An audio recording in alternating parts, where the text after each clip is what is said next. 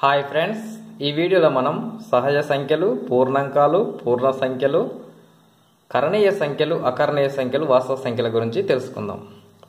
First మనం సంఖ్యామానం లేదా సంఖ్యాశాస్త్రం, number systems. సహజ సంఖ్యలు లెక్క పెట్టడానికి ఉపయోగించే సంఖ్యలను మనం సహజ సంఖ్యలు అంటాం, న్యాచురల్ నెంబర్స్. దీన్ని ఎంతో చూపెడతాం.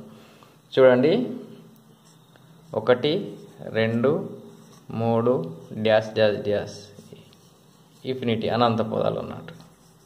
సో ఇలా ఉన్న సంఖ్యలను మనం సహజ సంఖ్యలు ఎంతోటి చూపెడతాం. దీన్ని లెక్క పెట్టడానికి వీలుండాలి ఇలా ఉండే సంఖ్యలు.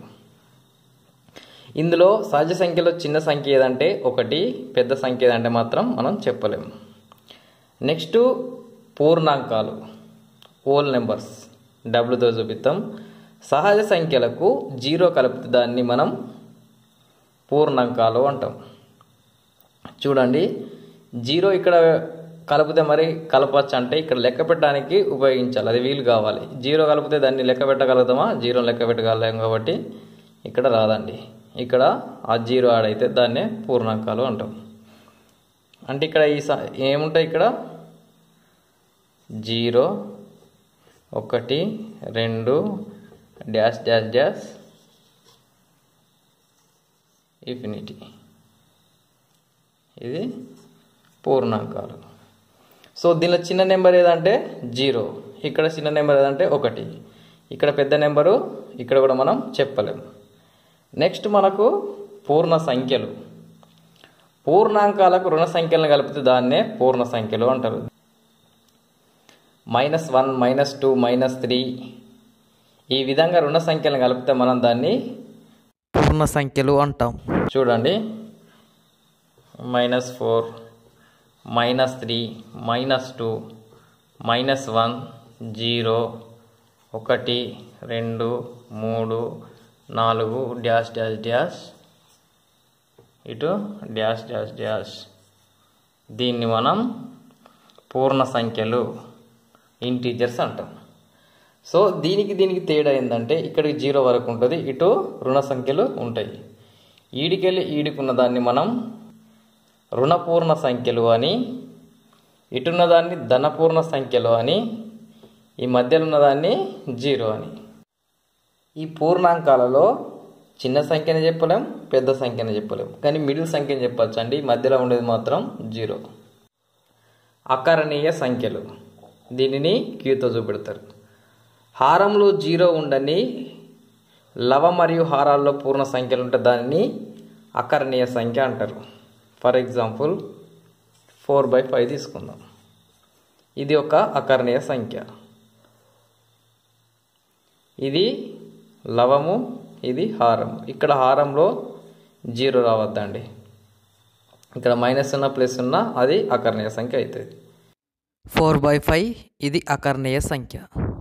అదే మైనస్ తీసుకుంటే -4/5 కూడా అకరణీయ సంఖ్య. 2/0 ఇది అకరణీయ సంఖ్య అవుతుందా? కాదు. ఇక్కడ ఏంది? హారంలో 0 ఉండద్దు. అదే 6/5 తీసుకుందాం, ఇది అకరణీయ సంఖ్య అవుతుందా? అవుతుంది. నెక్స్ట్ కరణీయ సంఖ్యలు, దీనిని ఎస్తో చూపెడతారు. p/q రూపంలో రాయలేని సంఖ్యలను మనం కరణీయ సంఖ్యలు అంటాం. లేకుంటే వర్గమూలం లేని సంఖ్యలు, పర్ఫెక్ట్ స్క్వేర్ లేని సంఖ్యలను కూడా మనం కరణీయ సంఖ్యలు అంటాం. అంటే p/q అంటే ఈ విధంగా రాయలేని సంఖ్యలు మనం కరణీయ సంఖ్యలు అంటాం. ఇప్పుడు √2 ఉందండి, ఇది పర్ఫెక్ట్ స్క్వేర్ కాదు, p/q రూపంలో రాయలేము కాబట్టి ఇది కరణీయ సంఖ్య. ఇప్పుడు √3 ఉంది, ఇది ఒక కరణీయ సంఖ్య. √5 ఉంది, ఇది ఒక కరణీయ సంఖ్య. అదే √9 ఉంది, ఇది కరణీయ సంఖ్య అవుతుందా? కాదు. √9 = ఎంత? 3, కాబట్టి ఇది కాదు. వాస్తవ సంఖ్యలు అంటే పూర్ణ సంఖ్యలు, అకరణీయ సంఖ్యలు మరియు కరణీయ సంఖ్యలు అన్నిటిని కలిపితే మనం వాస్తవ సంఖ్యలు అంటాం. దీన్ని ఆర్తో చూపెడతాం. అంటే ఇందులో ఏమేమి ఉంటాయి? సహజ సంఖ్యలు ఉంటాయి, పూర్ణాంకాలు ఉంటాయి, పూర్ణ సంఖ్యలు ఉంటాయి, అకరణీయ సంఖ్యలు ఉంటాయి, కరణీయ సంఖ్యలు. అంటే ఇంతకుముందు చెప్పుకున్న మొత్తం నెంబర్స్ ఈ వాస్తవ సంఖ్యలో ఉంటాయి అన్నట్టు. సరే, ఇప్పుడు మనం ఒక నెంబర్ తీసుకుందాం. 3412 ఈ నెంబర్ని విస్తరించుము అంటే మనం ఏం చెప్తామండి, 3000 ప్లస్ 400 ప్లస్ 10 ప్లస్ 2 అని రాస్తాం. ఈ విధంగా విస్తరిస్తాం. సో ఇది మీకు అందరు తెలుసు కోసం ఎక్కువ ఎగ్జాంపుల్ ఇవ్వలేను. దీని ఇప్పుడు 4 ముఖ విలువ అని అడిగిండు అనుకో. 4 ముఖ విలువ ఎంత? 4. అదే 3 ముఖ విలువ 3, 2 ముఖ విలువ 2. ఇది ముఖ విలువ. మరి స్థాన విలువ అడిగితే ఇప్పుడు ఈ 2 స్థాన విలువ అడిగిండు. 2 స్థాన విలువ ఎంత అండి? 2. అదే ఈ 1 స్థాన విలువ అడిగితే ఎంత? ఎన్నో స్థానంలో ఉంది? 1 10 అంటే 10. అదే ఈ 4 స్థాన విలువ అడిగితే 1 10 100 అంటే 400. ఎన్నో స్థానం ఉంటే ఇప్పుడు 4 యొక్క స్థాన విలువ కావాలి. మనం ఈ విధంగా విస్తరిస్తే ఇక్కడ మనకు వస్తుంది.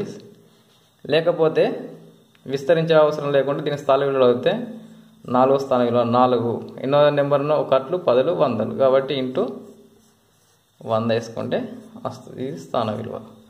సరే ఇప్పుడు నేను ఒక నెంబర్ చెప్తా, మీరు చెప్పండి స్థాన విలువ. 7035.